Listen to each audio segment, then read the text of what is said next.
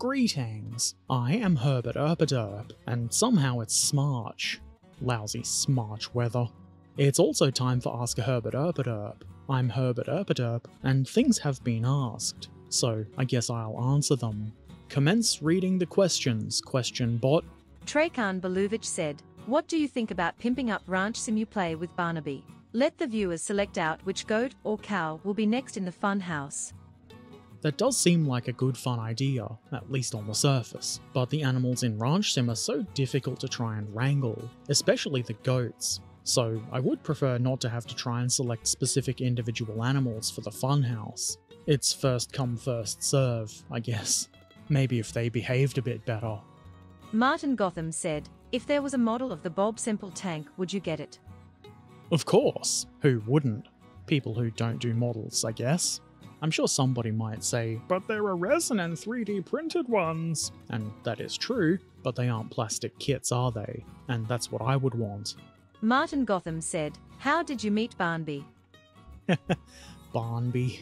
I know it's just a simple typo, but it entertained me. Anyway, it was way back in, I think 2006 or maybe 2007, and the band I was in was looking for another guitarist. Somebody suggested we give Barnaby a try, and he pretty much fit right in, especially with me. We were both very sensible people. Still are. Dominican Boy said, "What military vehicle or civilian vehicle would you love to see in person, but haven't yet? If you already have, what was it?" There's a whole bunch. It's really difficult to narrow it down to one thing though. I guess the main ones I can think of right now are the TOG, and a BT-7 would be pretty cool to see, especially if it could actually do a sick jump for me, that'd be nice. I would be pretty interested in seeing any tank in person, especially if it was running. Trains too. I'd love to see some British steam locomotives in action, and things like the Big Boy too, or pretty much any steam engine, and a lot of diesels too. I'm sure there are more special examples I'd love to see in person, but I'll probably only remember them 10 minutes after uploading this. Trekan Beluvic said, "You've built a Morse in 1/100 scale, in 1/72 scale, and in 1/56 scale. That's enough Morses, or do you need some more?" Heh, Morse. Question bot needs to learn how to speak. What an idiot. To add another to the previous question, I would like to see the mouse too. That'd be cool. And to answer this question, I feel like I could certainly have more mouses. I haven't got one in 35th or 48th scale. Or 16th scale. Maybe I should. Martin Gotham said, "How come you stopped using Tamiya liquid cement?"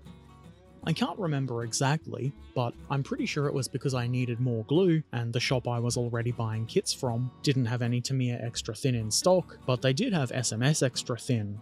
I don't have any problems with Tamiya, but I'm not exactly loyal to their brand or anything, so I figured why not give it a go. SMS is an Australian company, and it's pretty much exactly the same thing as Tamiya, so I felt like it was a better choice, so I kept using it. Monel said, "If you could own a mech, would you rather own one with 2 legs, 4 legs or 6 legs? If none of these, what number of legs would you prefer?"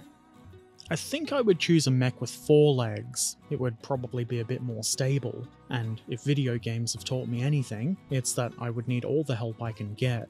Actually, maybe I'd want one with 5 legs. 4 legs for walking, and 1 extra independent leg for stomping things. The regular legs could also stomp, but the 5th one would be an extra powerful, more weaponized stomp. What a sensible idea. Trekan Beluvic said, "Are you the school champion in dumplings eating still?" I can't remember the last time I had anything that could be described as a dumpling. Maybe I should change that. Anyway, I am definitely still the champion. Now for some YouTube questions. Jacobi17 said, "LOL, why would you be friends with people that don't do models?" I'm not sure if you're being facetious or not, but I would think the answer is obvious. Having friends with a wide variety of interests and hobbies is, well, more interesting. You get to hear different perspectives and be exposed to new things, and that should, usually, lead to being a more interesting and well-rounded person yourself. Don't get me wrong, I love models and modelling, but I would really hate for it to be my only thing, and the only thing I talked about and formed friendships around. Same for anything else I enjoy. I don't think I'll ever understand how people can have only one singular interest in their life, and I understand it even less when they make it into an us versus them thing. Seems pretty tedious to me. Martin's Train Adventures said, "Does your layout have a silly station name?" My layout doesn't have a station to give a silly name to. I was considering having a passenger station on what I think of as the back of the layout, but decided against it. I do, however, plan on having various industries and shops and things, with silly names and references to things. I think that'll be a lot of fun. I've also been trying to think of a name for the town that I'll be modelling, and the layout itself. I just haven't come up with anything satisfying. Assington or whatever might be funny for a moment, but I want something a bit more clever. That's it for the questions. Let's go and check out some of the models that have been shared on Discord over the last month. Peter & Co shared this very nicely done Vespered Centurion Mark V-1. This is a really nice model, even if there's a lot of frustrating photo etch, and it looks even better the way Peter & Co has painted it. It looks like it's been very well used, and it's even collected some vegetation. Or maybe it hasn't been washed in so long that it's growing there. Either way, I think that's a really nice touch.